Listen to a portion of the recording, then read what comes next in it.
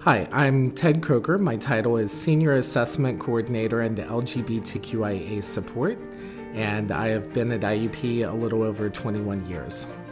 So LGBTQIA Support is a part of the Center for Multicultural Student Leadership and Engagement.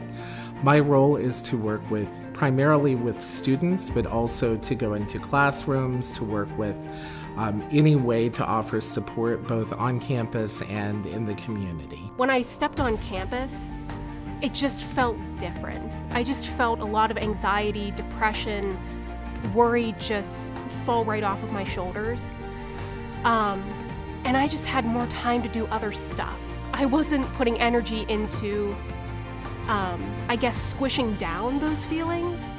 I realized when I stepped outside of Elkin and outside of the Pride Room, I was just as supported because I'm seeing the all-gender bathrooms in most of the buildings. I'm seeing LGBTQIA plus housing in Wallwork. I can openly share that I'm not straight or not cisgender in my classes, and my professors accept that, and they've asked me what my pronouns are. For students to know that IUP, beyond the organizations, beyond my office, beyond faculty and staff, we're a place of acceptance for everyone.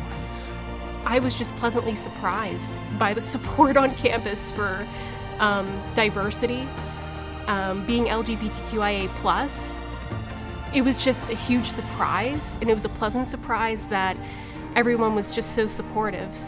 Hi, I'm Ollie Martin. I'm a Spanish education major, a deaf studies minor. My pronouns are she, they, or he, depending on the day since I'm gender fluid. I'm also pansexual and I'm from around Greensburg.